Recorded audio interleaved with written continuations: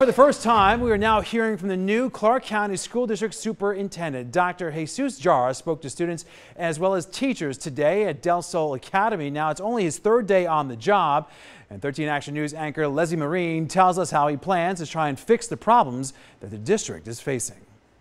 Because this is the first school that I've been. Word. Back in his element, Jesus Jara spent his third day as superintendent where he's most comfortable, the classroom, speaking with students at Del Sol Academy. What are you going to do next? I'm going to go to CCSD to get my nursing degree. But with the future of CCSD students now up to Jara, for the first time he addressed his biggest concern for the district, a failing budget. We're going to have a deep dive into our budget, looking at every single dollar. Jara did address the district's most recent budget cuts of $68 million, only saying the cuts have already been made.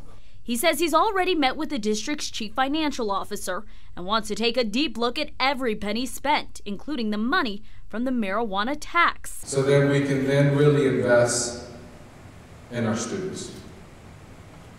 Jara also addressed wanting a better relationship with the teachers union in hopes of boosting morale. He's committing himself to attending 100 community meetings between now and October to address the concerns of parents, students, and staff. So we can continue to lead our students to be the #1 school system in America. You have to remember, Jara has only had about 48 hours on the job. He did spend some time with outgoing Superintendent Pat Skorkowski, but he says he still has a lot to learn. Reporting outside Del Sol Academy, Leslie Marine, 13 Action News.